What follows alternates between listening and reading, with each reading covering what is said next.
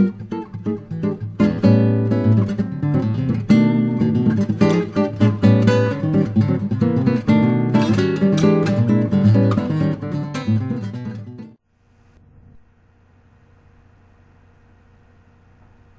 yes, hello. It's me, Hunter S. Anderson. And I'm here to tell you about the American dream, the strange and terrible saga that is the American dream.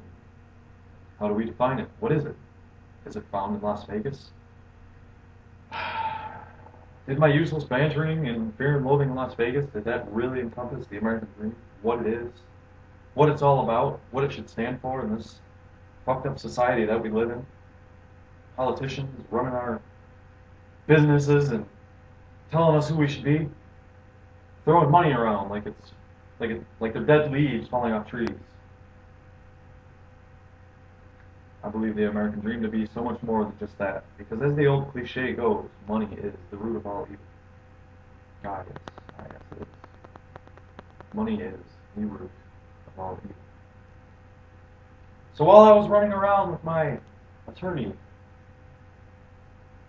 yes, my attorney, so aptly portrayed by Benicio del Toro in the film Fear and Loathing in Las Vegas, I did not discover the American dream.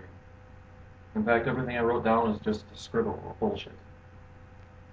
There is no truth, no value to anything that I have written. So what is the American dream? What could it possibly be? Hunter, please tell me, what is it? Does anyone have... I'm at a loss for words. What is the American dream?